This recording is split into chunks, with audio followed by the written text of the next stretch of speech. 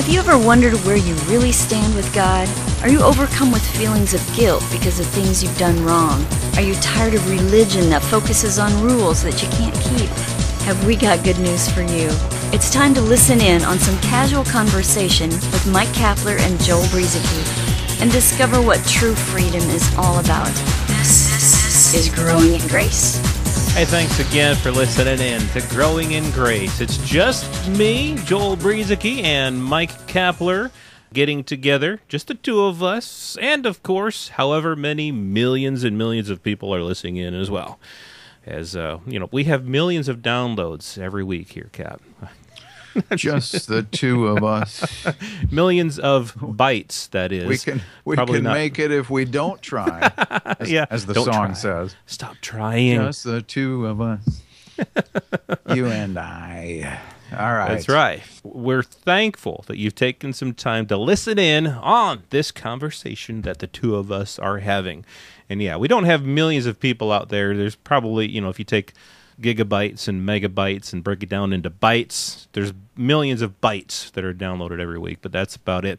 But we do thank you because, our goal here, I don't know, we don't really have a goal. I guess it's just, it is. To lift up Jesus Christ and to proclaim the good news, and hopefully it's doing something for you. We hear from people, I don't remember when this was, a week or 2 or 3 ago. I get these things all confused, but I was mentioning some people who share this podcast on YouTube.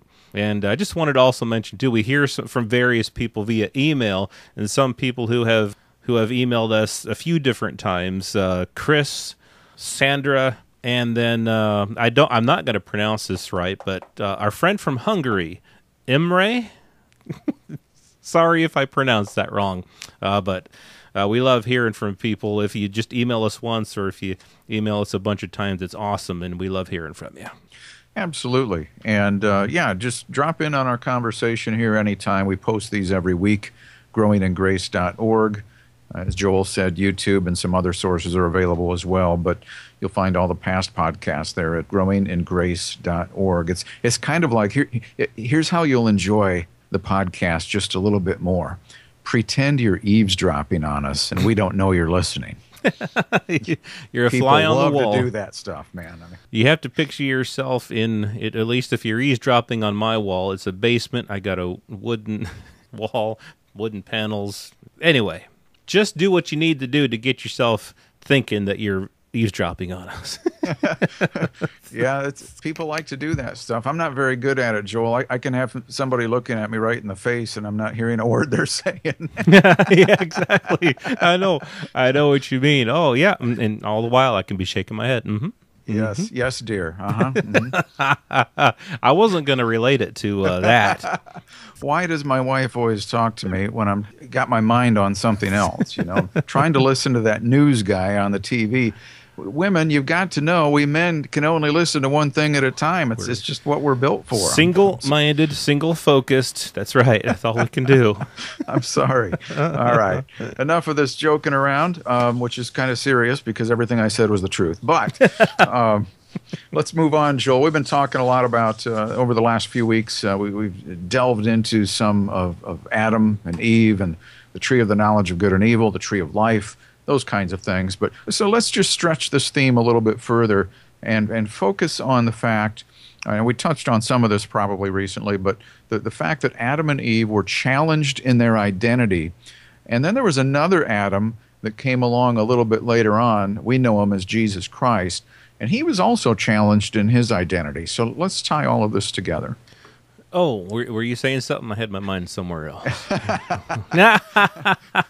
No, it's true. Adam and Eve, I love the talk that we've been doing about Adam and Eve and the tree of the knowledge of good and evil, and how sometimes in the church today, a lot of times, we're doing exactly the same things that Adam and Eve did by trying to relate to God with the knowledge of good and evil, pursuing that rather than simply pursuing Him and resting in Him and pursuing life, which is Jesus Christ Himself.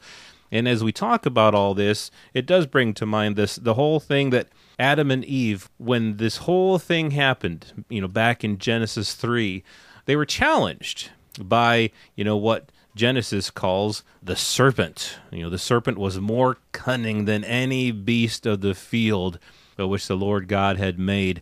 And he said to the woman, has God indeed said, you shall not eat of every tree of the garden?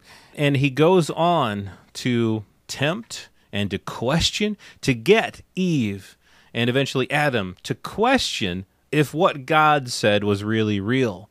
And in a way, what the serpent was doing was getting them to question their identity. See, they were created and they were placed in the garden, and they had a solid identity in Jesus Christ, made in the image of God. That's how they were made. That's how God made them. And they had everything that they needed. They had life. God even told them they could eat of any tree in the garden, but just not the tree of the knowledge of good and evil. And hey, look at this tree here, the tree of life. How wonderful this tree of life is. But they began to question that because the serpent was more cunning than any beast of the field. And so we get to, of course, Jesus Christ, when just before his ministry began, or as it was beginning, and he was also tempted by the cunning one, by the devil. He was tempted. His identity was questioned. And so we see a difference here. We see something changing here. The first Adam gave in to the temptation, but of course, the last Adam, Jesus Christ, something else happened with him. Yeah, as he was getting ready to enter the public ministry domain, if you will, he was out in the wilderness for 40 days and was tempted by the devil. And really, we read these scriptures so quickly, Joel, because sometimes they're not always that detailed. I mean, the truth is he was out there for 40 days. How big would that book be if we knew of everything that went on? And so sometimes it's just easy to assume certain things that may or may not really be there. But 40 days, and we just have a real small excerpt of what occurred, a few instances where the devil came to him and said, all right, if you really are the Son of God, do something to prove it. And so then he tempted him with a few different things to do. Go up here and jump off, turn these stones into bread. And Jesus deflected each one. And how many there were during that 40 days, or whether it was all temptation, or I don't know what all occurred, or how often the devil was there to try to entice him. But the point is, I think that the whole basis of the temptation was on the identity that Jesus had as the Son of God, similar to what occurred back in the garden with Adam and Eve, and their identity as being already like God, because that was what the temptation was centered around. Remember that the devil said, you'll eat that stuff and you'll become like God, not realizing that they had already been created in his image and were well protected from that nasty thing called the tree of the knowledge of good and evil. But Jesus won out in the desert. And I think of some things that are hard for us to imagine, Joel, or hard to understand and grasp, is the fact that although Jesus was God, he was born a baby, and he grew as a boy and as a teenager and into a man. And I believe the Bible says something like he grew in, I don't know if it was knowledge and wisdom or stature and wisdom and whatever. Stature. Yeah, that type of thing. Yeah, wisdom and right? stature. Yeah. And so there was a development there as a human being.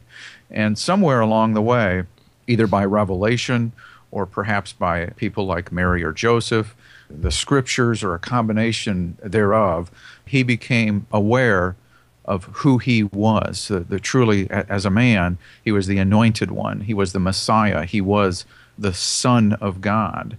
And sometimes we think of that term as a deity, and it is, but he was also the Son of Man. And so with those things in mind, this temptation that occurred out in the wilderness with the devil was really kind of a big deal, because he was human. And so he, like the rest of us, the Bible does say he was tempted like we were, yet without sin. I think this was a big thing, though, for him to understand that he truly was the beloved Son of God, the Messiah, the one to whom would, with his sacrifice, redeem all of mankind. Yeah, that's right. And he was the Son of God and he was the Son of Man. We can't take any of that. We can't set any of that aside, because it was all so important. From his human lineage, he did descend from Adam, and you can read the lineages in the New Testament, in the the Gospels, as they call them. But the thing here is that, Jesus, you mentioned that, maybe he had revelation from Mary and Joseph, maybe through the Scriptures. And of course, Jesus did know the Scriptures very well. And Mary and Joseph would have as well. And so he would have been taught, and he would have learned, and he would have grown, he would have understood, and come to see who he was. And by the time this temptation came in the wilderness, I like, some of the things that Jesus said. He said, "Get behind me, Satan." That's in Luke 4:8. That's something that Adam and Eve didn't say. I don't think they realized really what was going on. And you place one of us in their shoes, we probably would have done the same thing. But Jesus said, "Get behind me, Satan, for it is written." And so Jesus knew the Scriptures, and he used his knowledge and understanding of the Scriptures. But it wasn't just a knowledge of the Scriptures. It wasn't just I understand what the Scriptures say. But he understood what the Scriptures said because they spoke of him. It was about him and his identity, who he was, and that God was his Father, and that all of these things are true about him, and it was personal to him. And that's the thing that helped Jesus in these things, because he knew that man shall not live by bread alone, but by every word of God. You shall worship the Lord your God, and him only you shall serve. And then when the devil tried to tempt him, he said, "It has been said, you shall not tempt the Lord your God." All of these things Jesus knew, because of the Scriptures, and because it had been confirmed to him in one way or another by the Holy Spirit and through other people. And so the point is, in all of this, Adam and Eve, for whatever reason, they gave in to the temptation, and sin entered the world, it says, and death through sin. But something else happened, and we got about a minute left here, so we'll have to pick up on some of this next week. But something very different happened when Jesus obeyed, and when Jesus didn't give into the temptation. Life came, reconciliation came, and justification came. And there's a whole bunch of scriptures that we could talk about in regards to that. But it's really wonderful to contrast, to see what happened here between what happened with Adam and what happened with Jesus. Yeah, and I'm really looking forward to getting into what we're going to get into next week. But the bottom line here is Jesus understood who he was. And we have that same battle of identity to win in this life, just coming to the understanding of who we are in him.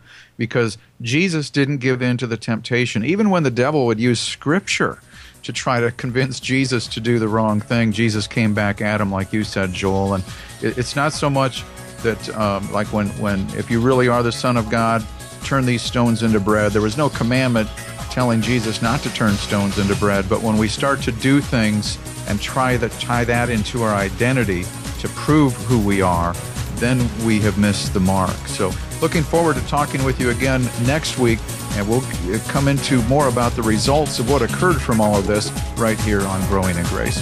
This has been Growing in Grace with Mike Kapler and Joel Brueseke, heard online through various internet sources around the world each week. To access hundreds of past programs, visit graceroots.org. Share it with a friend and listen again next week for more Growing in Grace.